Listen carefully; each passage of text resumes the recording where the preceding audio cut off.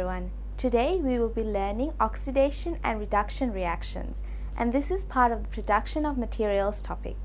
Now let us begin. We'll be starting with redox reaction. Now what are redox reactions? There are two half equations or half reactions happening in a redox reaction.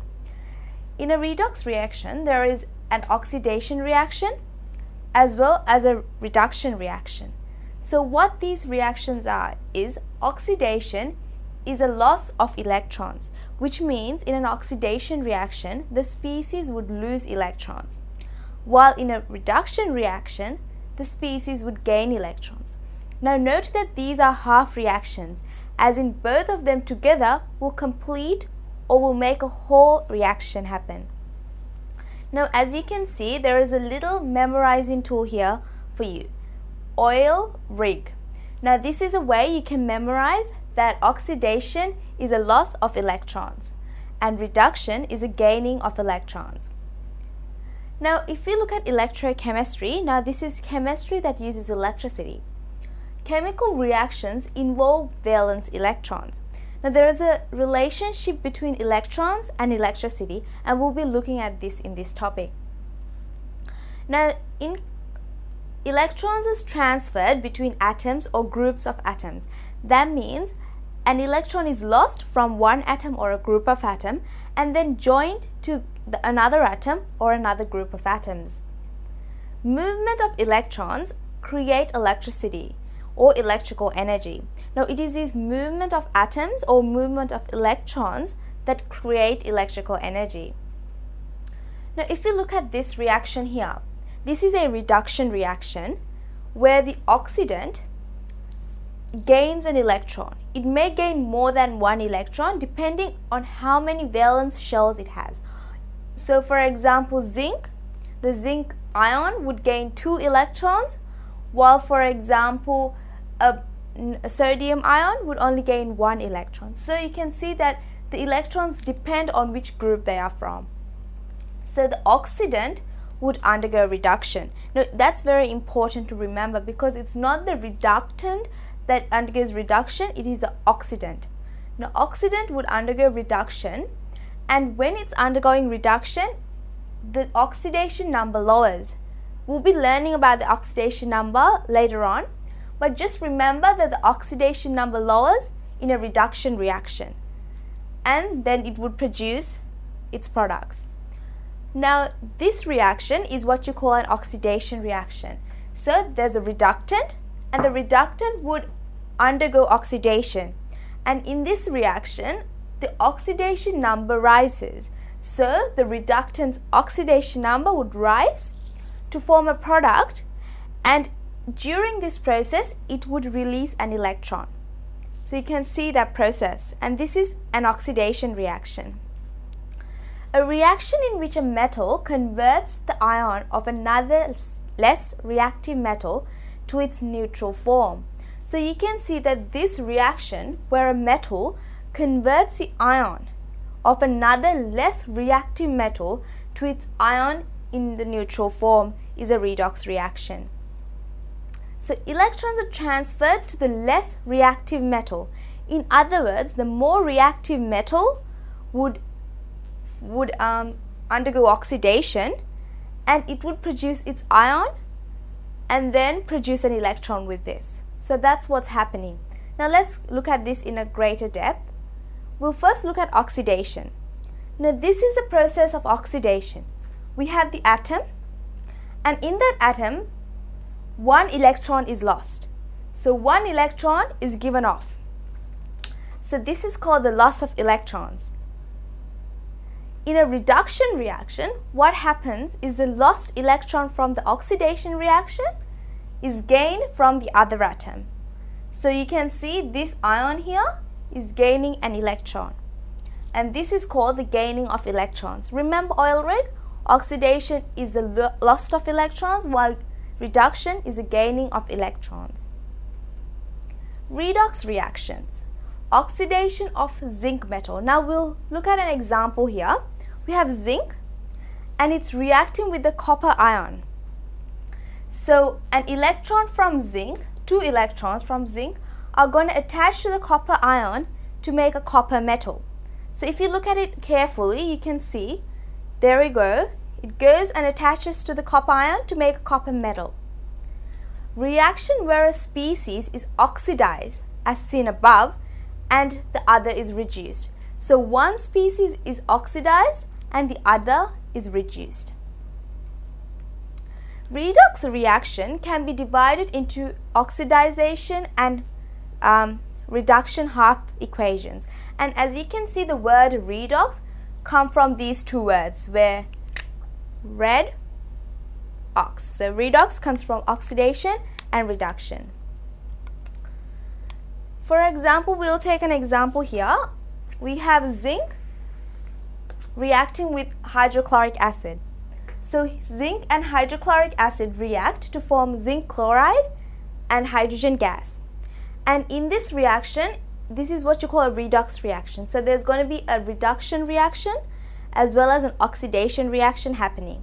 We'll first look at the oxidation reaction. So the half equation would look like this. So we have zinc. Now zinc is going to oxidize to form zinc ion and 2 electrons, as you can see. Now where did we get this ion from? The ion comes from the zinc chloride. The zinc chloride, it's an ionic compound. So zinc is going to have a 2+ valency, as you can see here. So it's in an ionic form here. That's why we have the zinc ion. We have a reduction half equation happening at the same time because it's a redox reaction. In the reduction half equation, what happens is there's going to be a H ion reacting with 2 electrons to form hydrogen gas. Now if you go back here, you can see that hydrochloric acid. Now this is in aqueous solution, so the hydrogen is going to be in its ionic form. So hydrogen, the ion, would gain the 2 electrons from here, the zinc, and those would form hydrogen gas. Now it is very important to know that this electron doesn't come from a random place. It's not added. It comes from the zinc here. So the electron here belongs to the zinc initially. So our net ionic equation, excluding the chloride spectator ions, would look like this. Now how do you get this? You just add these two together. When you add these two together, you would get zinc plus the hydrogen ion on this side. Now we cancel out the electrons because there's going to be equal amounts of electrons, so they cancel out like that. And then you would add this side of the arrow. So you would have zinc ion plus hydrogen gas, as you can see. Now this is a net ionic equation. So if you're asked to write a net ionic equation, you would not write this. This is our chemical equation and this is our net ionic equation. The difference between these two are that these chloride ions are not in it, because we call chloride ions in this case spectator ions. It means that it doesn't get involved in the transferring of electrons, but it is still part of the reaction. Because you can see here the chloride ions are bonded to the hydrogen, but in this case the chloride ions are bonded to the zinc. Metal displacement reaction.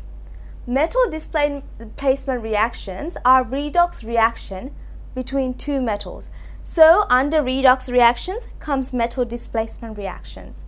So for example, we have zinc metal into a copper ion solution. Now copper is a metal and zinc is a metal, but copper is in its ionic form, so it's not a metal, it's going to be in an ionic compound. Now neutral form, ionic form. So we have the more reactive, giving its electron to the less reactive here. So in other words, what happened is the more reactive metal, it would give away an electron and become an ion, while the less reactive would gain that electron and become a metal. So that's what's happening here. One of the products is displaced from solution as a separate phase, usually solid or gas. If we looked at the example before, we realized that the hydrogen is given off, or it gains an electron to form hydrogen gas. So that's what it's said from here. Usually as a solid or a gas, it's given off.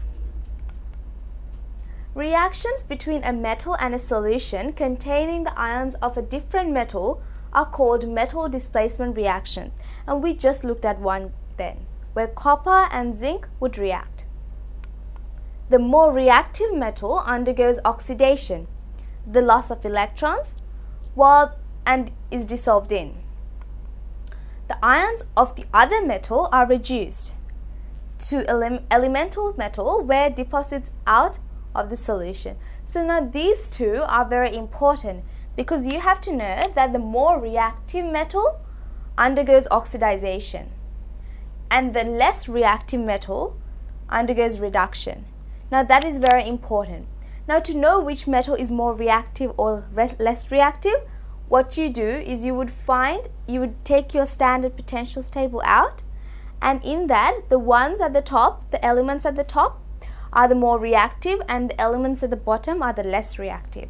So you can find out which one's oxidizing and which one's reducing using your standard potentials table, which is in the back of your periodic table.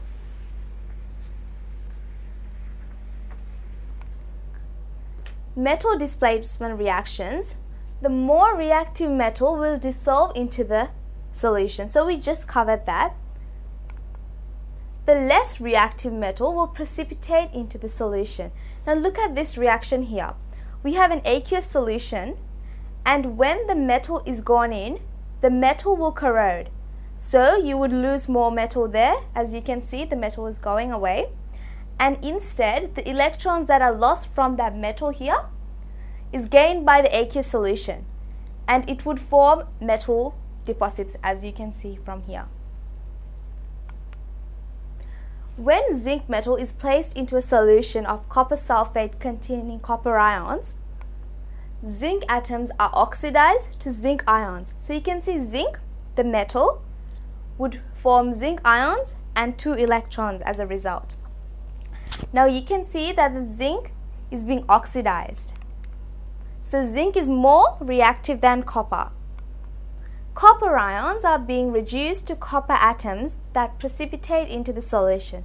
So these 2 electrons we lost here are gained by the copper ions to form copper metal.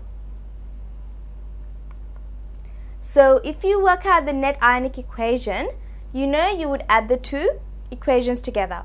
We take out the electrons because the electrons are the same. So if you add them together, you get zinc plus copper ions. Going to the next part of the equation, you get zinc ions plus the copper metal. When zinc metal is placed into a solution of copper sulfate containing copper ions, the zinc ions are oxidized to zinc ions. Zinc is oxidized to zinc ions. So you can see here, when iron is placed into the solution of containing lead, iron atoms are oxidized to iron ions. So you can see, like for example, the more reactive metal is being oxidized. That means it's undergoing oxidation. Now if you look at the standard potentials table, you would realize that zinc is above copper, and also that iron is above lead. Now if lead ions are reduced to lead atoms, so you can see that lead ions would gain 2 electrons from the iron to form lead solid. So again, the net ionic equation, very simple. You just add the 2. You would get iron plus lead ions, giving you iron ions and lead, the metal. Metals are ranked by their reactivities with water, oxygen and acids. Now, for example, we have 3 different categories where we can put our metals in. If metals react with all 3 of these, they're very reactive. However, if they react with water and acids, they're mildly reactive. If they're reacting with only acids, they're somewhat reactive. And we also have the inert ones like gold, copper and silver that don't react with any of them. This is known as the activity series, and as I told you before, the activity series is usually found at the back of the periodic table. They can also be ranked by the ability to displace other metals from solution. Now these two, the activity series and the ability to displace other metals, is the same thing. So that means the more reactive they are, the more tendency they would displace, or they would have to displace other metals from the solution. So you can see that they're a very similar thing. So for example, if a strip of copper is placed into a solution of zinc sulfate, no reaction would occur. Now why is this? Because copper is less reactive than zinc. So copper does not have the ability to displace the zinc ions. But if zinc was placed in a copper sulfate solution, the zinc would have the ability to displace the copper. This is because zinc ions have a lesser tendency to gain electrons, to be reduced in other words, than copper ions. So copper atoms will not give up electrons to zinc ions. Reactivity of commonly encountered metals. Now, if a piece of copper is placed into a solution of silver ions, the copper metal displaces silver ions from the solution. So, the silver ions have a greater tendency to gain electrons than copper ions. Again, I would ask you to go back to your standard potentials table and look up copper and silver. Isn't copper above silver? Meaning that copper is more reactive than silver. So copper has a tendency to displace the silver ions in solution. So that is why there is going to be a redox reaction happening if copper metal is in a silver ion solution. These experiments allow us to arrange these three metal ions in the order of ease of reduction. So you can see that zinc ions are the easiest to reduce, while copper ions here, which is less than the silver ions here. So you can see a little activity series. But we'll be doing this, or the back of your periodic table, the standard potentials table, has a larger view of this with all the metals. Now this is what it looks like, except your one would be vertical. In the back of your periodic table, we have a horizontal view, making it easier for us. So it starts off with the more reactive metals and moving on to the less reactive metals. It starts off with potassium, sodium, lithium, barium, then we have calcium, magnesium. Now note all these are from the group 1 and 2 elements, making them more reactive. As you learnt in year 11 and 10, the group 1 and 2 elements are very reactive. Then we transcend to the transition metals. We have aluminium, zinc, iron, tin, lead, copper, and then we have the inert ones, silver, platinum and gold. Now they don't react as easily and they are very inert, so they don't react at all. The activity series is descending order of reactivity. As you can see, it's descending this way. Group 1 is the most reactive, followed by group 2. As you can see, these three here are group 1 metals, and then it goes to group 2. Metals on the left will displace metals on the right. In other words, these metals would displace these ions. Now let's move on to some questions here. We have question 1. Which of the following lists contain metals which will all displace tin from a solution of tin 2 nitrate? Now notice the word all here, which means that all of the metals listed have to be able to displace tin from tin nitrate. Now we'll move to option A. Option A says copper, iron and silver. Now we have to refer to our reactivity table here, reactivity series. Tin is Sn, which we have here. So I would first put a little mark on our tin just to compare it. We have copper, which is on this side. Then we have iron, which is on this side. And we have silver. Silver is Ag, so here. Now you can see that iron would be able to displace the tin. However, copper and silver are not able to displace it. So clearly these two do not have the ability, making this an incorrect statement. Moving to option B now. Option B says copper, magnesium and lead. Again, we know that copper cannot displace tin, because copper is less reactive than tin. So we know for a fact that B is incorrect again. Let's move to option C. Option C has nickel, iron and lead. So we have lead here. Nickel is not in the list, but it is less reactive. And again, iron is also more reactive, but because of lead, this is not the correct answer. And now we come to option D. Option D has magnesium, aluminium and zinc. Now with option D, we know that option D, so zinc is our metal that we are comparing. Magnesium is over here, which makes it more reactive, so magnesium is correct. Aluminium is here, again more reactive than tin, making it able to be displaced.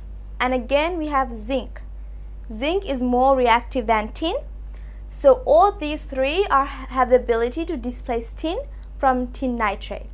So clearly option D is our answer. Now let's move on to question 2. Question 2 is also a multiple choice question.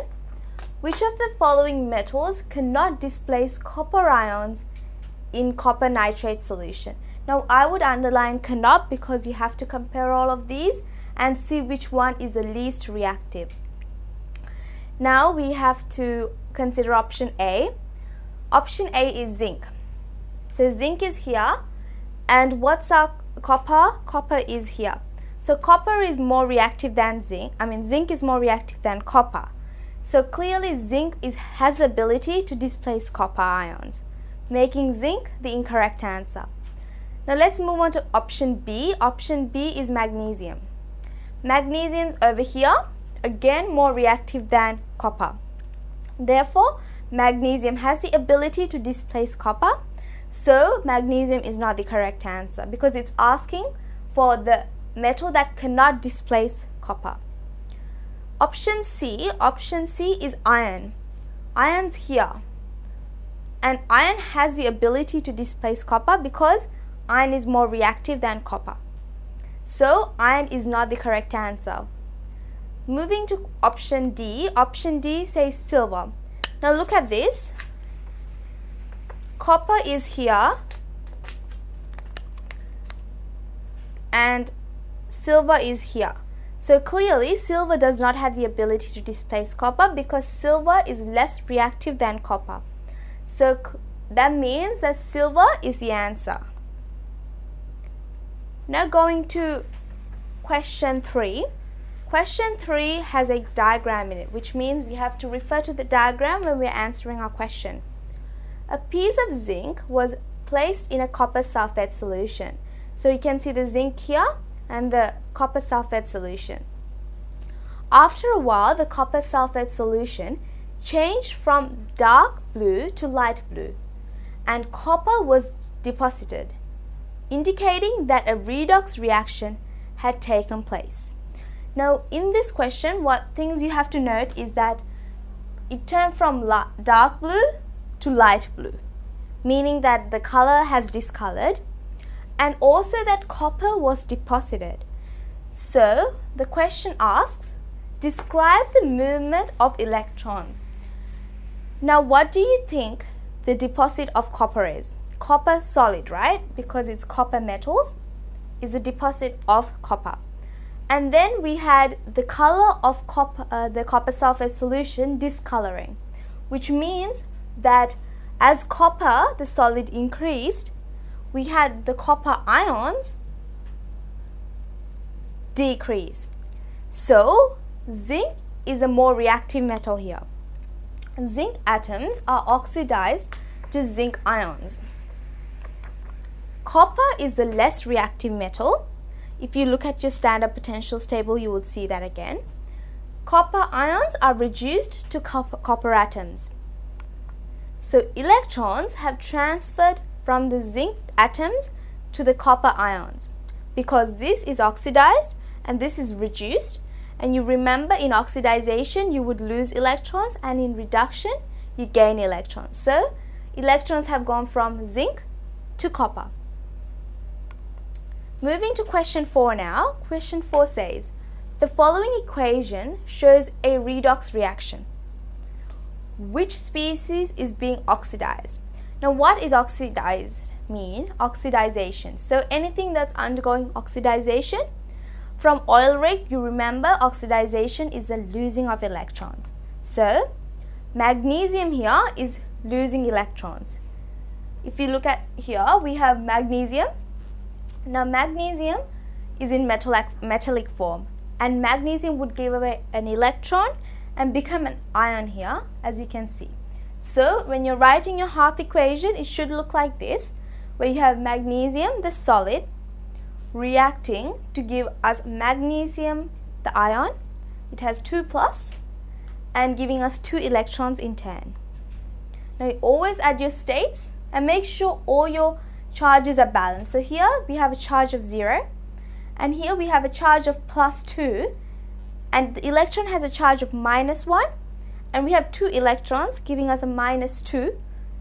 +2 -2 gives us 0.